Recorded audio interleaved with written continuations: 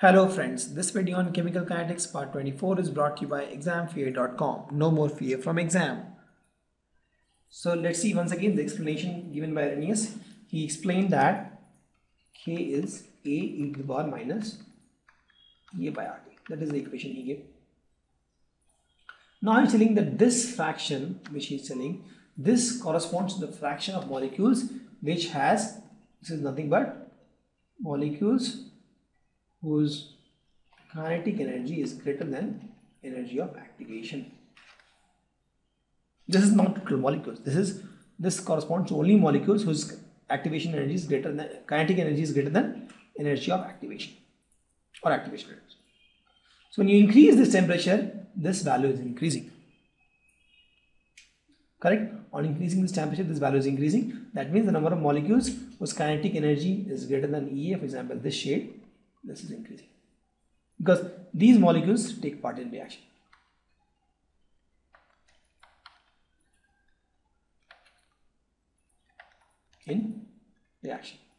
And this side, the molecules don't take part in reaction because the kinetic energy is lesser than activation energy. They are not capable of taking part in the reaction. They are not having that much speed.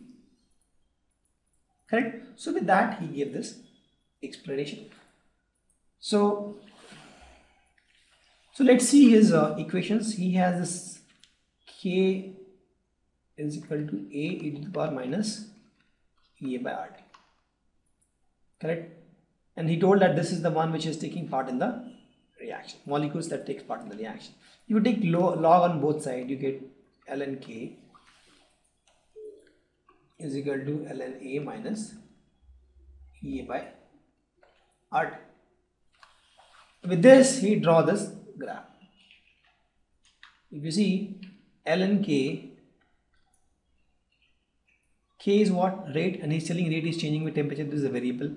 So let this be y. ln A is what? Initial concentration. This is a constant value. And here we have T. Right? So since it is 1 by T, so I'll take 1 by T as X. So in X, I'll plot 1 by T. In Y, I'll plot ln K. And if you see this is nothing but y is equal to mx plus c graph. C is minus constant and mx is this. So m is nothing but minus EA by R. So if you see, slope is nothing but minus EA by R. So compare these two equations. ln K is equal to ln A minus EA by RT and y is equal to mx plus c, where y is ln K and x is 1 by T. Then you will find the slope as minus EA by R. So with that, if you plot the graph, you will get this kind of graph. So plot of ln K and 1 by T will give you a straight line with a intercept ln A and the slope will be minus EA by R. If you take log here, then this becomes EA by 2.303 R minus EA by 2.303 R. But we took ln here. If you take log, then you have to take care of this 2.303 conversion thing. Right? And this method is used to find energy of activation. Generally, they draw the graph with ln K and time.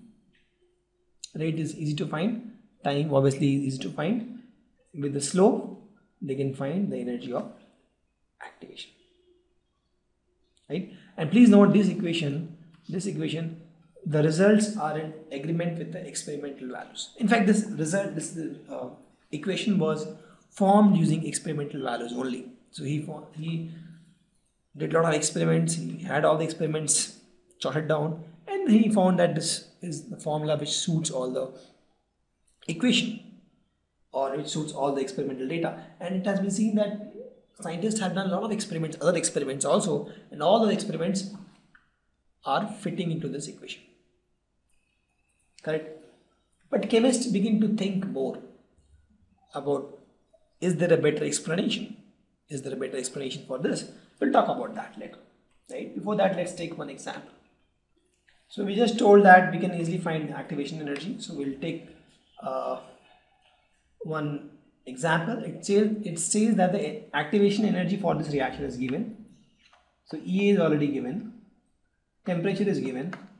We have to find the fraction of molecules of reactant having energy equal or greater than activation energy. That means we have to find this part, right? Which is the fraction of molecules which has energy greater than activation energy. We'll use this formula. K is equal to A e to the power minus EA by RT. So Arrhenius told that this is nothing but, this will tell you the fraction of molecules which has energy greater than kinetic energy greater than activation energy, right? This is nothing but, this part tells or denotes fraction of molecules with kinetic energy greater than activation energy, correct? Because this part does not have any unit. This is just a mathematical number which will tell you the fraction. So let's find the value of this, e to the power minus EA by RT. Let's plug in the value, e to the power minus EA, 209.5 kilojoule. So let's convert into joule. This becomes 209,500 joule per mole.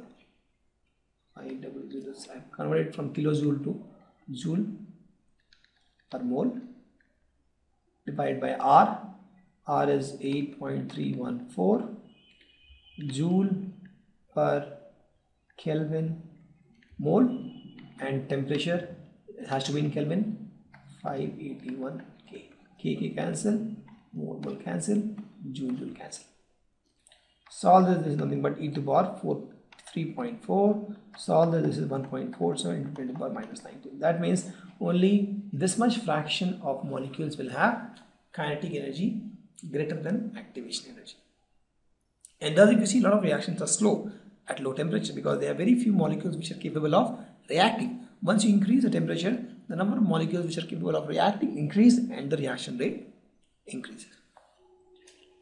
Thank you. Visit examfear.com to watch more videos, attempt free online tests, get free study materials, find tutors and mentors, and much more. Thanks once again.